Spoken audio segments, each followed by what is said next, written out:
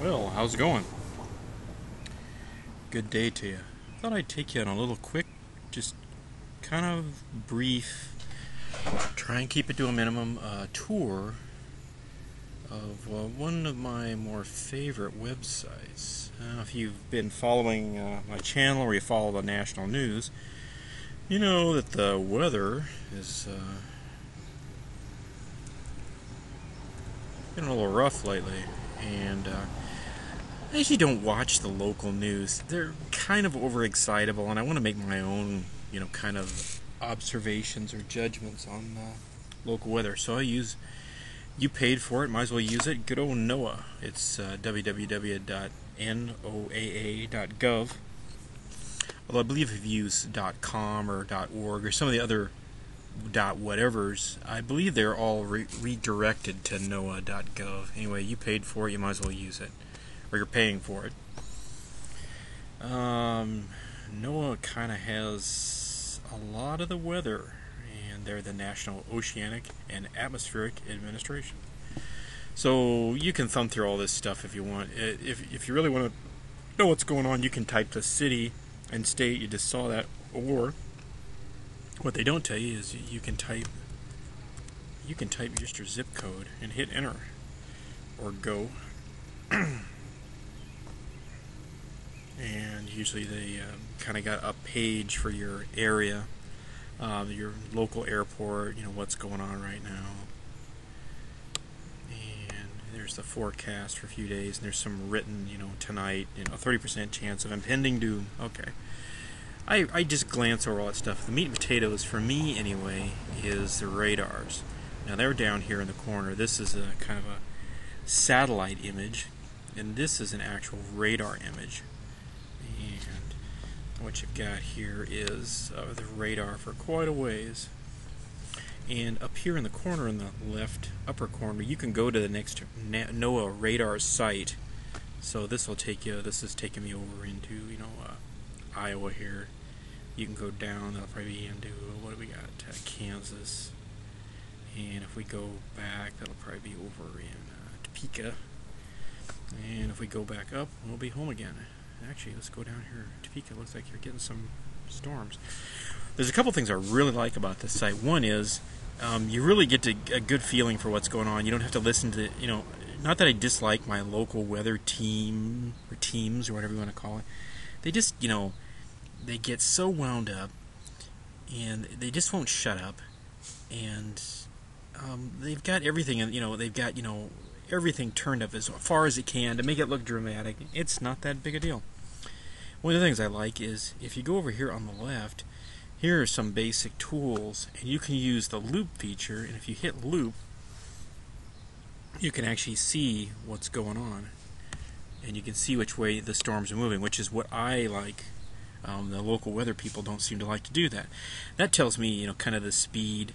These little boxes that are popping up are storm warning areas, and it also tells you the direction. Like here, if you live in, what is that, Topeka or Kansas? I can't. Yeah, that's Kansas City. Here you can see that this storm, this is kind of at the edge of the radar here. If you want to see more, you just go up here and go to the next radar unit over, and it should appear over here. And here you can see the other tail end of it. And you can see that that's a big storm. It's just kind of sliding that way. You can play with these. Here's the amount of rainfall in an hour. Here's the amount of rainfall for what they determine a storm is. Here's another one I really like. Let's go back up here. We'll get back in. No, that we didn't want to do that. Where are we at? Sioux Falls. Here we go. I like looking at the long range ones too. Here you can see it pretty much encompasses the whole state. They take a bunch of radar sites and kind of bolt them together. There's some other things you can do too. You can look at whole regions, and if you scan down here, you can see the actual radar unit, stepping through the pictures to make the animation in local time. Up here is what time it is. Now you have to refresh this. This doesn't keep track all the time. So sometimes you have to refresh that, pick it back up. Here are the regions. Here you can look at a glance and kind of see, well, here's something going on out on the East Coast. And looks like some big storms out there. Looks like they're kind of impending doom. Maybe not. The degree of rain is, over here. The blues and the greens are kind of a little dribble. You start getting into the reds. Get out your kayak. No big deal.